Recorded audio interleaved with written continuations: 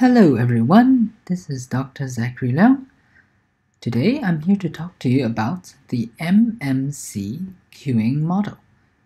And this is part of lecture 7 of CB2201 Operations Management. Alright, so this is a section of that lecture. We'll be talking about queuing models and how you can use them to help you to decide the optimal service capacity. Let's make this more concrete. Suppose you're the manager of a Starbucks coffee store. You need to make the decision about how many employees you plan to schedule. If you have too few staff, customers will have to wait a long time for the coffee, and customers without coffee are angry. If, on the other hand, you have too many staff, this will result in high salary expenses. So, as a manager, you need to think about how do you strike the right balance between the customer waiting times and the salary costs for your company. While you could try to make a scheduling decision using your gut feel and your experience, smart companies use the scientific method to help them to make the right decision. So, we'll be discussing today something called queuing theory, which is a branch of mathematics where people study waiting lines or queues. In particular, we'll be talking about the so-called MMC queue, which is a simple model of a queuing system. In case you're wondering why it's called an MMC queue, basically the first M refers to memoryless inter-arrival times, the second M refers to memoryless service times, and the C refers to the number of servers. Here's how things work in a queuing model. When a customer arrives, he checks if the servers are busy. If the servers are busy, there's no free server, then the customer will join the queue and wait until his turn.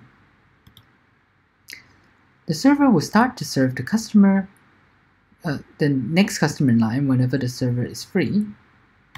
And when the customer service is completed, the customer will depart and leave the system. So in a queue, there's customers and there are servers who give service to the customers, and customers may have to wait in the queue to receive service.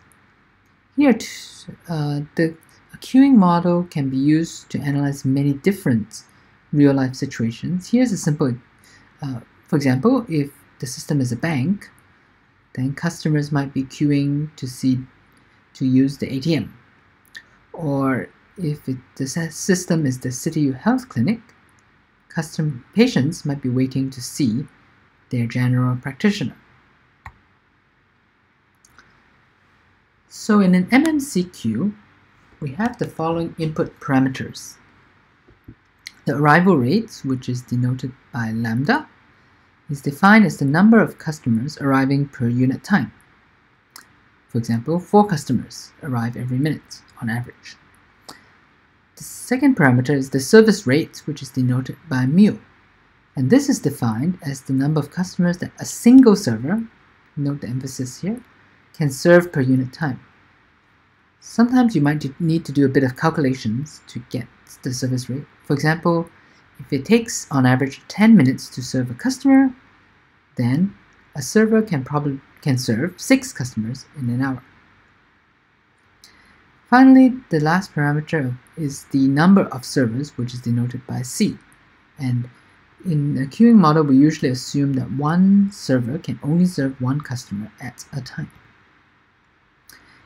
In case you're wondering what are these strange letters lambda and mu, which you may not have seen before, these are actually letters from the Greek alphabet. And that's why they look a little bit strange to us if we don't know Greek. In mathematics, Greek letters are often used to denote variables.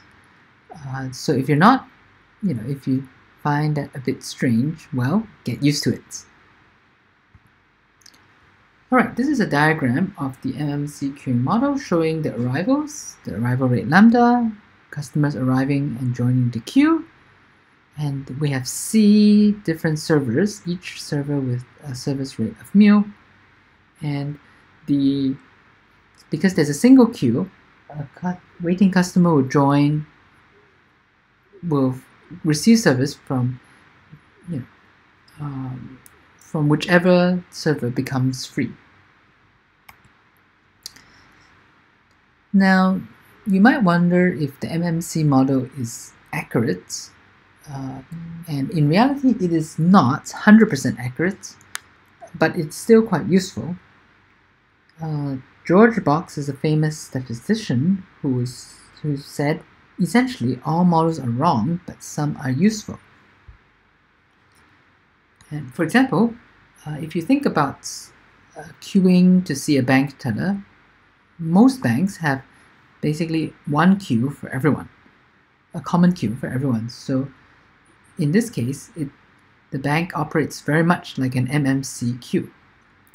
On the other hand, if you're waiting to pay for groceries at the supermarket, you might find one queue per cashier. So an MMC queue is not such a good representation of how queuing works at the supermarket. Nevertheless, we're going to just use the MMC model because we want to keep things simple in this course. And even though it's not 100% accurate, it gives predictions that are fairly accurate and are fairly useful. In terms of the output parameters that we want to calculate, we want to calculate the average queue length, the average waiting time, and the average total time in process. I would now like to introduce a useful math result called Little's Law. It's called Little's Law because it's named after a person called John Little, who is a professor from MIT, which is my alma mater, where I got my PhD.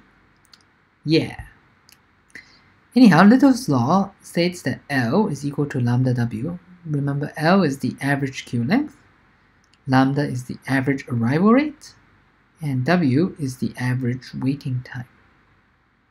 For example, CB, let's look at an example of how Little's Law can be useful. Let's say the College of Business admits 800 students per year, and that on average, a student takes 4 years to graduate. Then the number of students, L, in CTU on average would be 4 years times 800 students per year, which is 3,200 students.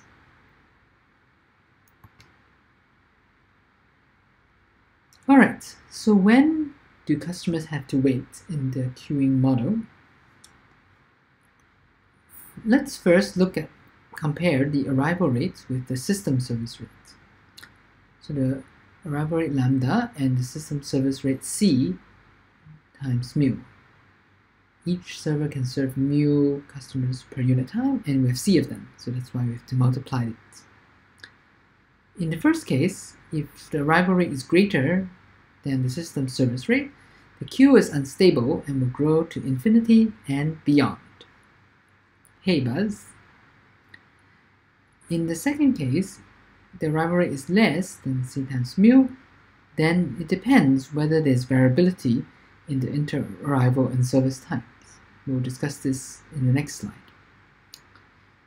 Of course, it's technically possible that lambda is equal to C mu exactly, but basically this is very unlikely to happen, and let's just forget about this situation. Do not make things confusing. Well, whether customers need to wait depends on whether there's variability as well. So if there's no variability in inter-arrival and service times, you'll see later that there's no queuing and no waiting. But if there is variability, then due to randomness, some customers may have to wait. Another important thing to know is that in general, if you increase the variability in the inter-arrival and service times, the average waiting time will also tend to increase. Alright, let's go back to case 2a, where there's zero variability in the arrivals and services. Suppose a customer arrives exactly every 10 minutes, and every customer takes exactly 8 minutes to be served. So you'll see that there's no waiting. The customer 1 arrives at time 0, is served for 8 minutes, then the server has 2 minutes of free time to check his Instagram or post on Snapchat before the next customer arrives, and the server is busy for 8 minutes, then there's 2 more minutes of free time, and so on.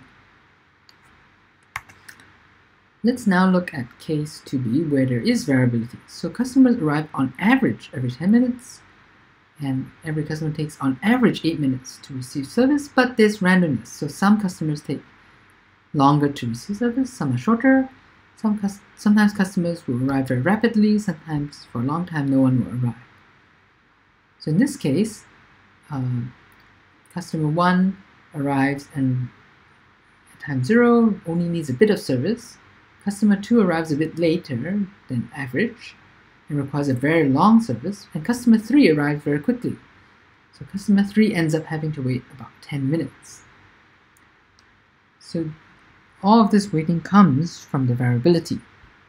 If we reduce the variability, then we'll get something like the previous case. As the variability is smaller and smaller, you have basically no variability and basically no waiting. So in this course, one of the materials we'll be using is the average queue length table.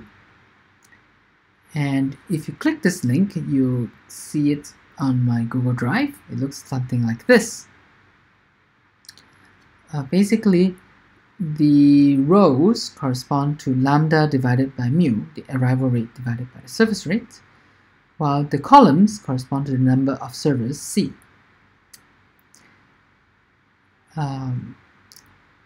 So there are 3 different colors in the table. In the top right-hand triangle, the queue length is almost 0, or basically it's 0, because we have a lot of servers relative to the arrival rate of customers.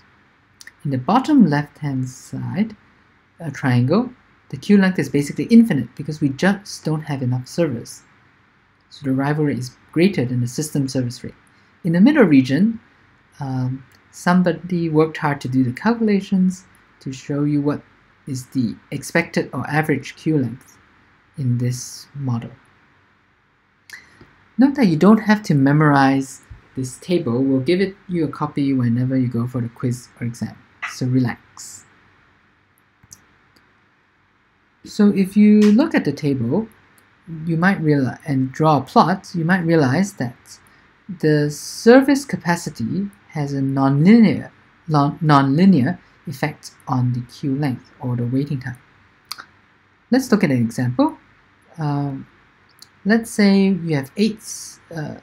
This is an example where lambda over mu is 7.8, and let's say you increase from 8 to 9 servers.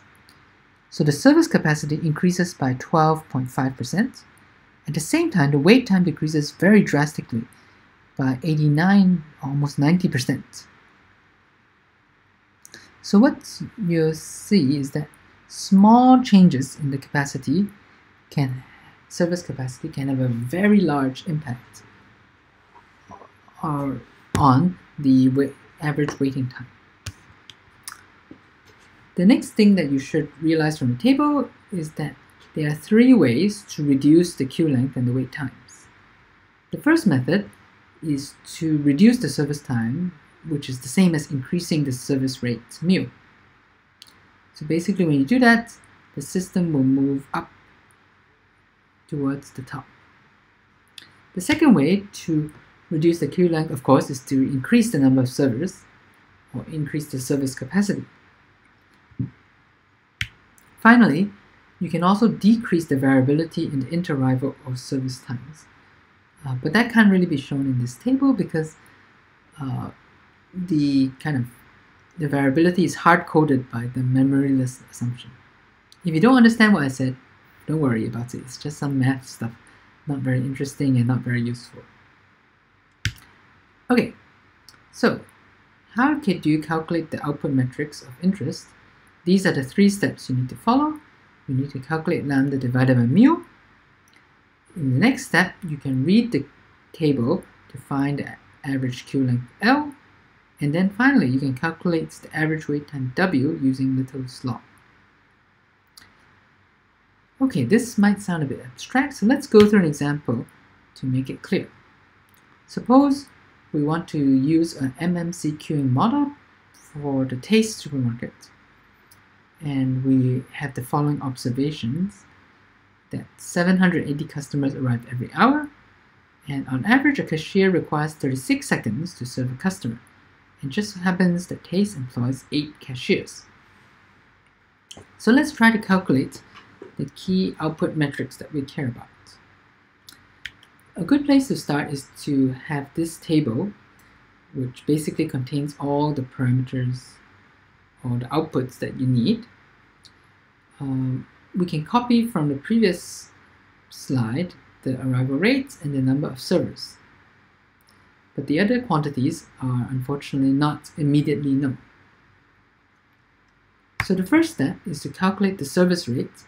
Since it takes 36 seconds to serve a customer and there are 3,600 seconds in an hour, we can calculate that you can serve 100 customers a server can serve 100 customers in an hour. I suggest when you do the division that you write down the units, because it will help you to verify that you're dividing the correct thing by, correctly. So A divided by B and not B divided by A, because the units will be wrong if you do the wrong division. Okay, so now that we've got the service rates, we can fill in the table, mu and lambda divided by mu. The next step is to calculate L. So first we find the row 7.8, then we find the column C equals 8, and this gives us the L that we want, which is 35.9. We just copy and paste that in the table. Very good. The next step is to calculate W using the formula. So just plug it in, the average queue length and the arrival rate, and converts the quantity from hours into minutes. So that's another place where the units are important. Finally, you can calculate the average total time process by just adding the average wait time to the average service time. After you've done this, we've filled up the table, and that's great. Alright, so that's all about the MMC queuing model. Let's look at some of the key takeaways. So the MMC model is not 100% accurate representation of most real-world systems, but it does give useful predictions that are approximately correct. We saw in the graph that service capacity has a nonlinear effect on the queue length and the wait times. We also discussed the 3 ways to reduce waiting times, which are... Oops, I forgot. But anyway, you can review your slides or review the video to find out if you forgot, so I don't have to repeat myself. Great. Alright, that's all for now. Thanks for watching this video. See you again soon. Bye!